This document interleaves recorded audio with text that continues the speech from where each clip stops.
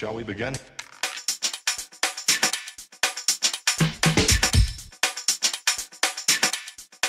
Let's begin now. Hi there everybody, welcome, and it's Flak 38 time by Trumpeter. Now I need this kit built to actually go on one of the flatbeds so I can get all the sandbags in the right position and sort it out. I'm going to do it the way I normally do it. We'll have a little look at the instructions. I'll build so much, then I'll come back to you and we'll have a quick discussion about what's being built, if there's any problems. And that will be it. So without further ado, let's get into the box and let's get building. Right, we're on the bench and we're going to have a look in the start of the instructions. Now, step one, it's mainly the assembly of the quad guns, so that's pretty straightforward and nothing to write home about. Moving down to step two. Now we've got the actual main support for the guns, and also we have got quite a lot of PE to do on this, which I'm not looking forward to, but there you go, we will do it. Not a great deal to be done on step one and two, so what I shall do now, I'm going to get on and get step one and step two all done and completed, and then I'll come back to you. We'll have a little look and a quick discussion about if there was any problems.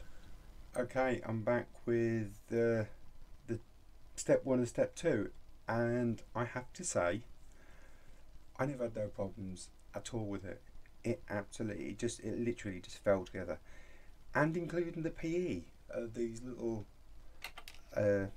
magazine holders, which was, there were two of them, and each of these are individual, they had to be fixed in. It just went together absolutely beautiful, and I'm really impressed with it. It really is a beautiful little kit so far. I did both of these magazine holders, and like I say, all I used was a pair of flat tweezers. They folded nice. I did actually solder these, believe it or not. I just soldered the edges, and then I used super glue to actually put the dividers in, because they just slotted in, a little bit of super glue on each of them. Perfect, no problems at all. Absolutely no complaints about this part of the build so far. So after that bit getting its praises, we'll take a little look at the instructions and we'll move on to the next stage. Back with the instructions now, parts 3 and 4, and looking at it, we've got a load more PE to do. There is a lot of little fiddly bits now to start assembling. Not much PE on these two steps at the top. This is mainly, I think, well, actually the gun sight and other bits and pieces to go on. But moving down, we start putting quite a bit of PE together. Seats, quite a lot of PE, a lot of bending. We're going to see how this goes, and we've also got some tiny pieces of PE, which I'm not looking forward to. Not a great deal, well, there's no PE on that, which is good. And at the bottom we have the assembly of, I would say this is the actual gun shrouds that actually go on the front of these, and these are both in PE, and there's 4 of them to make up, so wish me luck.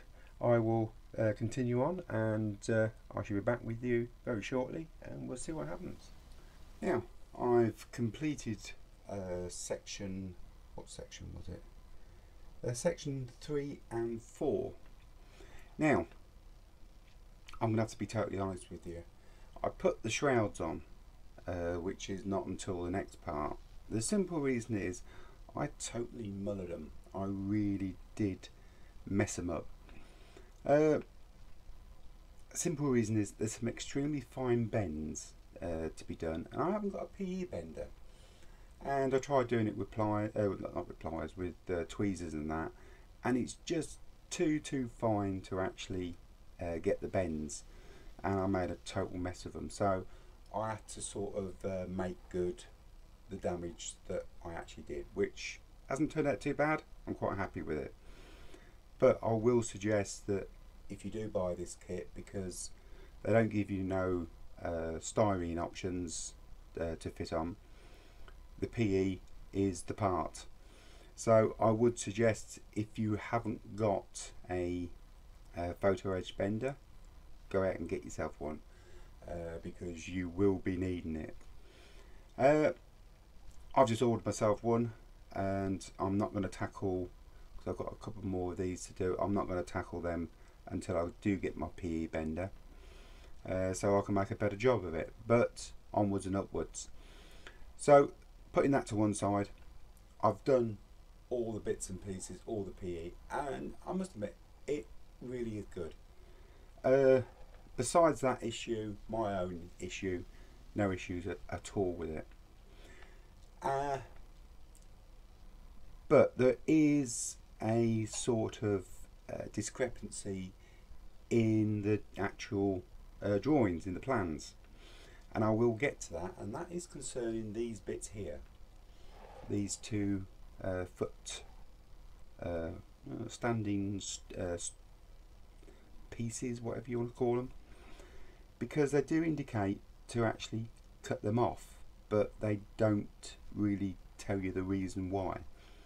But we'll go back over to the plans, and I will quickly show you that, just so if you are building this, you don't do what I did, cut them off and have to re-glue them back on again.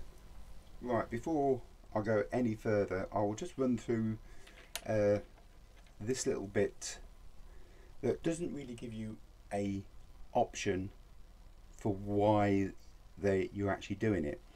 Now, it's got clearly indicated these two pieces here to be cut off, and also it's indicating this top tag to be cut off. Now, it's only when you get further back into the instructions that you actually sort of get some sort of indication of why you're cutting them off. Now, if you cut them off, you're going to put them, you're going to re-glue them back on in the closed position, so it's on the trailer, which is okay if you're going to put it on the trailer. But if you want it down flat, ready for action, should I say, you actually need these left on, but they don't tell you that on this piece here. So just be aware of that. If you want this to be actually on the floor, ready for action, you don't actually cut them bits off, you leave them on. I cut mine off and I ended up having to glue them back on, and I don't want you to do that. So that's that bit. We've got that bit squared up, nothing else. Now, I've completed all these bits here, and these are the bits I mullered up. We've got some very fine bends to actually get to make this curve, so do get yourself a PE bender if you've got this kit and you want to make a nice job of it. Now, turning over, I've already completed this bit because I had to glue these bits on and get them sorted out, and also I put this little stabilising arm on for the sight, which is all done. These bits are re-glued back on flat, so I can actually put it on the flatbed, ready for use, should I say. So the next bit I've got to do is I've got to make the seats up which fit onto there, which is no problem, and then this is really going to be fun. The actual front plate is all PE, it's all made from PE, so this is going to be fun. So watch this space, if I can do it properly or not, because I still haven't got a PE bender, but we'll have a go. We'll have a go as we've got this far. So I'm going to get on now and get this lot made up, and also I shall make the base up as well. Just put these small bits and pieces on the base because there's not a great deal there, and then I shall come back to you.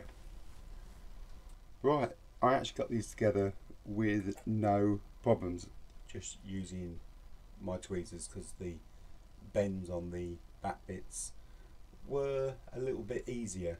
But I'm still going to get this. Like I say, I've still ordered a PE bender. There's quite a lot of bends in it and edges to be glued, but I'm quite happy with them. They came out pretty well. So I've got them bits done. What I'm going to do now is I'm actually going to get these fitted to the gun and get this little gun finished off. Finally got it all together. Right, done the gun shields. A lot of PE and a lot of making up different angles, but I got there in the end and I'm quite happy with it. Everything's been put onto it now. It's complete. We've got the seats on, we've got the magazines in. One small problem, the magazines, I know they fit into the guns nice, but they don't actually fit into the rack at the bottom there. You do have to do a little bit of sanding to actually get them in. No great deal, but that's the way it goes, I suppose. But all in all, I'm quite happy with that. It's very well detailed. No big issues with it, only with the instructions. A little bit vague on doing bits and pieces. Very vague as well on the way that the actual PE goes together. You really do need to study it as you're going along to make sure you're doing the right thing. So all in all, I'm quite happy with that. It's a nice little gun. Right, now we've finished the gun, I'm going to move on now and get the trailer done. Okay, instructions for the trailer. There's not too much there.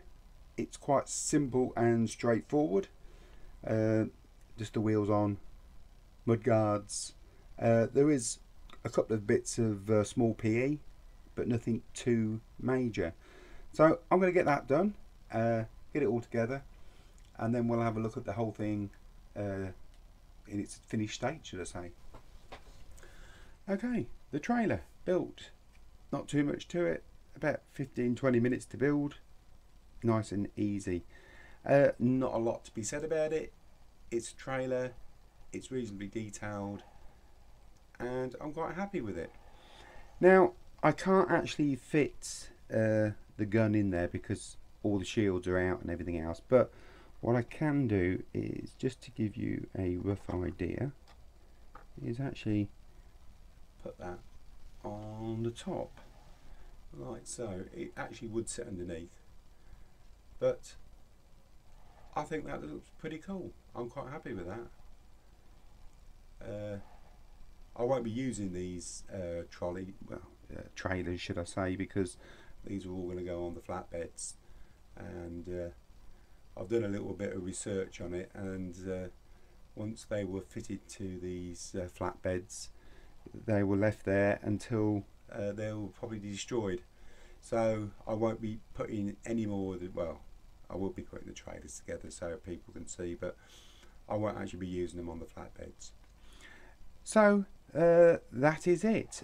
That is the finished item. Now,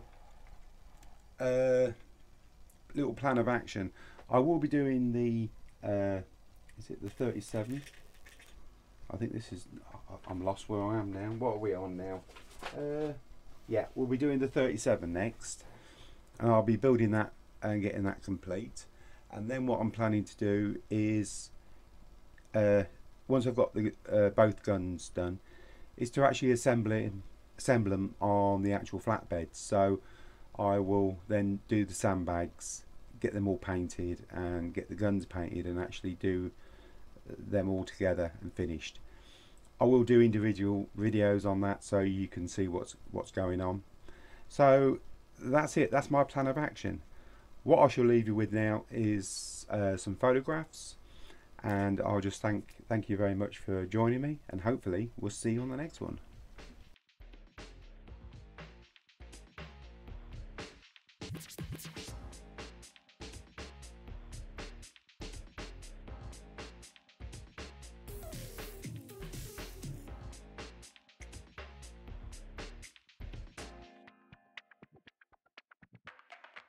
Let's begin now.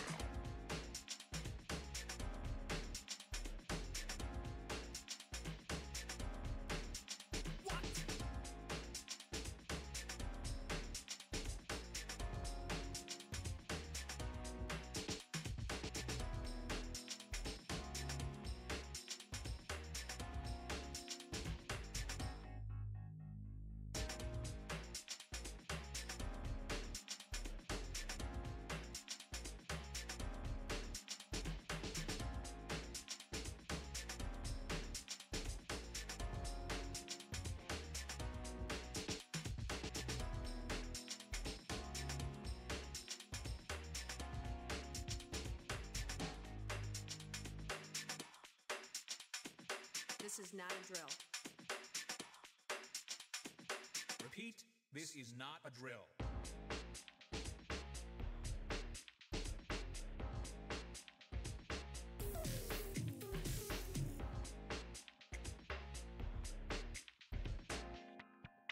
Is that all you got? Let's begin now.